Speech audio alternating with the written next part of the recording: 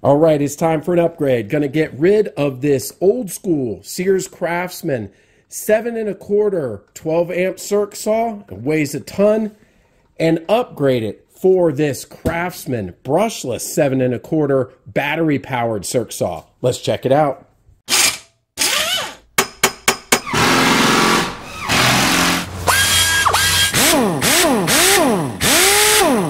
Hey everyone, it's the Eclectic Handyman, and today, as I mentioned, I'm going to go ahead and get rid of this older style circ saw. It still works really well, nothing wrong with the motor, whatever, but its cutting accuracy, which everybody knows the guide is not exact, but it looks like it may have been bent a little bit. This was always reconditioned. It's great for rip cuts and like OSB and stuff where you don't have to be accurate, but if you're trying to cut across a line, and just for the portability, it wasn't that accurate. So maybe I'll keep it around. Maybe I'll donate it to Habitat for Humanity, let somebody else get a shot at using this one. And now I'm going to upgrade to this Craftsman brushless 7 1/4 circ saw.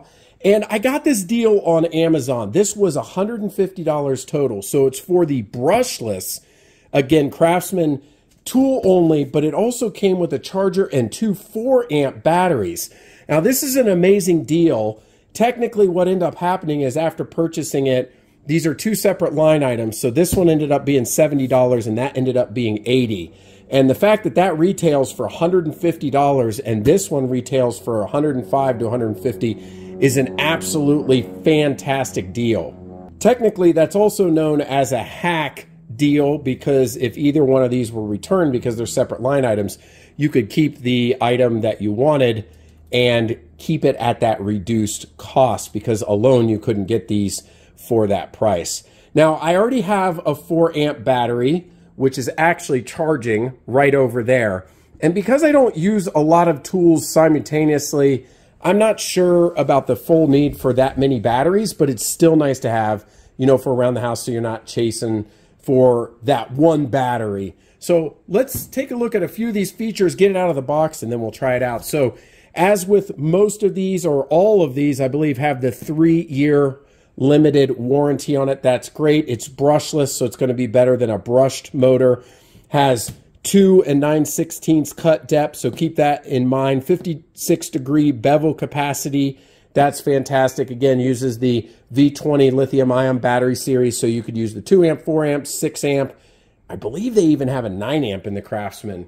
Couple of the other features to highlight, it's 5,000 RPM, has an aluminum shoe on it, electronic brake. Now, I like this one, the LED light, because that's going to, again, compared to my old saw, which was completely manual, I really like that on my miter saw, so we'll see how that works.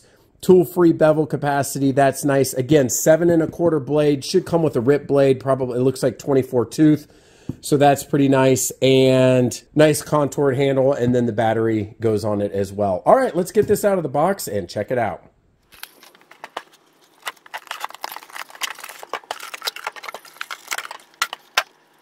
Okay, a couple of first impressions. One, that's probably the easiest to remove a tool from a box that I've ever had. That was super simple.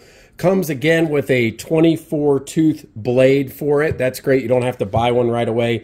And it also comes with the instruction manual. One tip, seems obvious, but just in case, keep the manual in the box just in case you need to exercise that 3-year warranty, and you'll have everything that you need to send back in.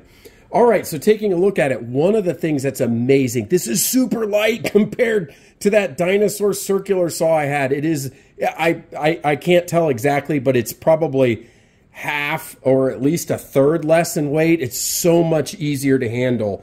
We've got that, again, that aluminum shoe with the markings on it. I can just tell that the quality is pretty nice for what you got. You got a nice handle right here.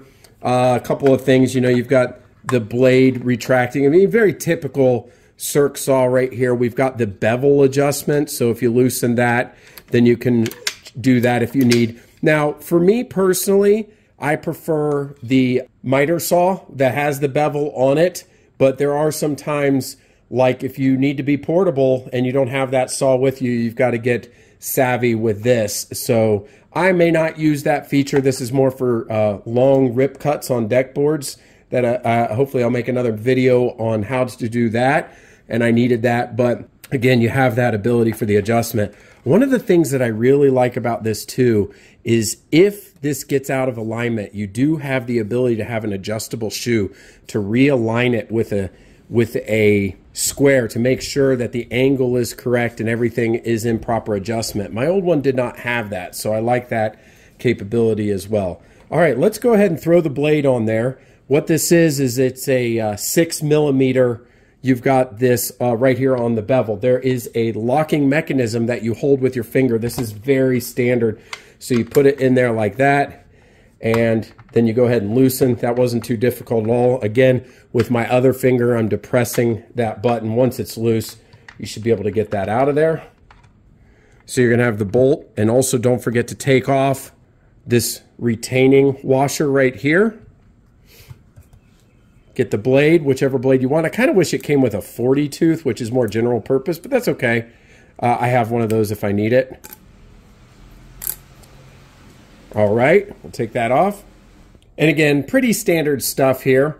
We're gonna put the blade on. Remember, the teeth point upward just in case you get confused on which side goes to which. Now, that washer that pulled off in the middle, do remember it's two pieces like this, and one does go on the inside. If you get confused, this raised edge is the part that goes on the inside, and this is the one that rotates. There'll already be some grease on it. So if those stuck together like it did with mine, make sure you put that on the inside or the blade will be inset and the saw will actually not work. All right, so at this point, retract the blade guard. You can slip the blade right up inside. It will fit on this very nicely, and then making sure that it's flush, you will put this retaining washer back on. There are grooves that align, so it's just like that. This saw has clockwise traditional threads for tightening. You may see on some like miter saws or some old circ saws that they are reverse threads. And then once again, once we got it just a little bit snug, I'm gonna go ahead and depress that blade lock again. At this point, I don't need that retracted anymore. It might move a little bit. My finger depresses. We can tighten this down. You don't have to go crazy.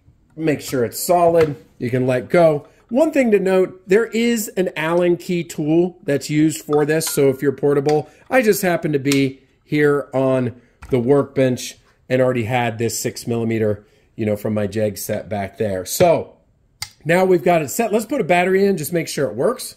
All right, so I got my 4-amp battery fully charged.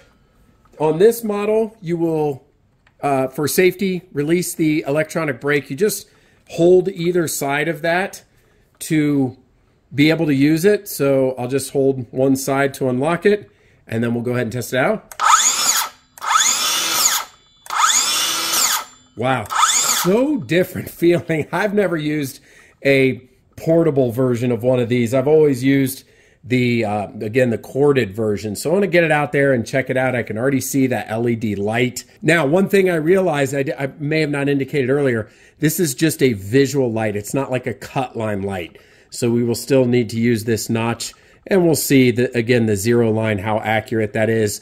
You have to use some judgment. Always look at where the blade is for making cuts, but we are all set up. All right. Nothing left to do but test it out. All right, I got some scrap wood here that I'm gonna cut for the top of my sawhorses. So again, I've got this 0-degree indicator here that should be on the line. So everything to the left will be the good piece, and then the rest is scrap. I've also set the depth adjustment, which you can do right here to make sure that my blade is exactly right below.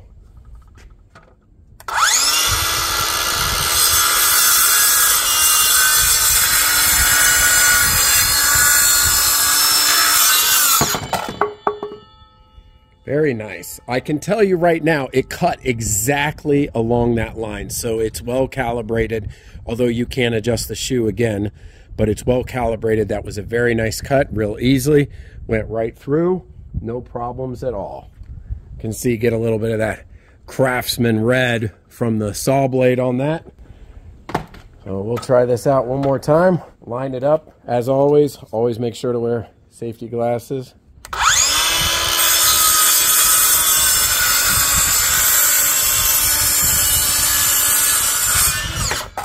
And there you have it. Nice smooth cut. Again, a little bit of that red from the blade. That's awesome. Letting us know we're using the Craftsman circ saw. So I like it. I especially like how lightweight it is. So I think it's definitely worth adding to the cordless line if you haven't already. Same as me, if you were using a old corded circular saw, I think this is a tremendous option. Seems to have great power, easily switch the blades, lots of options on it, and not a major investment.